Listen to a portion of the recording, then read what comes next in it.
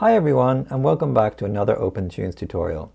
This time we're going to animate using the Edit tool, and we're going to learn how we can animate the scale, rotation, and position of an object. Okay, so what we'll be doing essentially is this UFO, not the alien. We did that in a previous tutorial. You can check out my channel if you'd like to learn how to do that. And we're just going to learn how to animate it flying in from this side and gradually getting bigger and spinning out of control. It's very, very simple. Okay, so the first thing I need to do is, because I've already done this, I'm going to delete those frames. So if I click Windows, Other Windows, and then Function Editor, over here is my UFO layer. So I just want to delete all of these animations. So if I hit delete, and now I preview my animation, you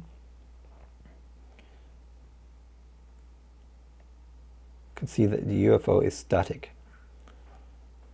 Okay, so you'll also need to make sure that you have enough frames for your object. So I'm just going to show you again. Here's the object which I've drawn in with the paintbrush and the fill tool. If I extend the exposure with this shape, I'll now be able to animate it. Okay, so here's the Edit tool right here, and it's quite powerful. The first thing you're going to want to do is set up the center of the object. So you might find that the origin or center is located over here, and that will cause problems later, for instance, when we try to change the rotation of the object, as it changes the rotation about that point.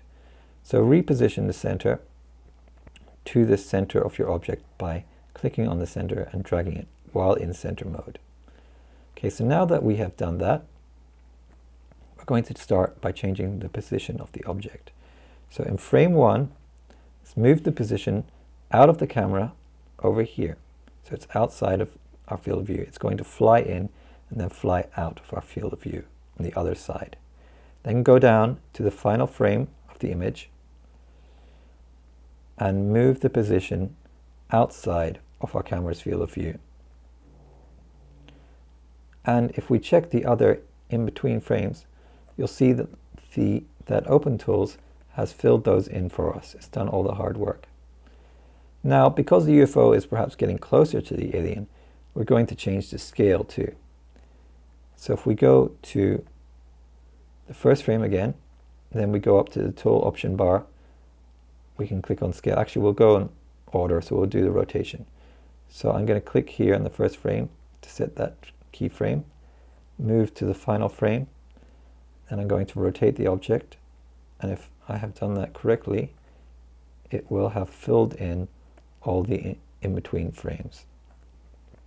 Okay, let's do the scale next.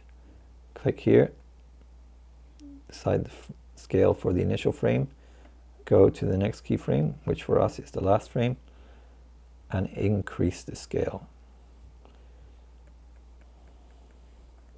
So now it looks rather dramatic as it flies in closer to our alien friend. Okay, and now after scale, shear. That's not particularly useful today, but you can see that we can squash the object and distort it in various ways. So I don't really want to do that today.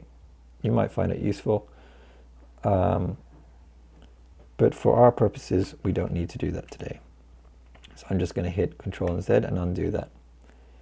And now if we preview our animation by hitting Render, you can see that the UFO now starts, flies into screen, and spins out of control. So as you can see, the Edit tool is quite powerful and quite simple.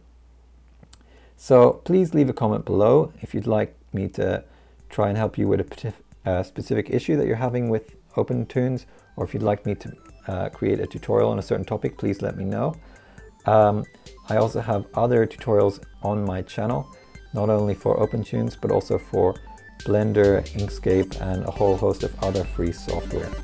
Okay, thank you very much, everyone.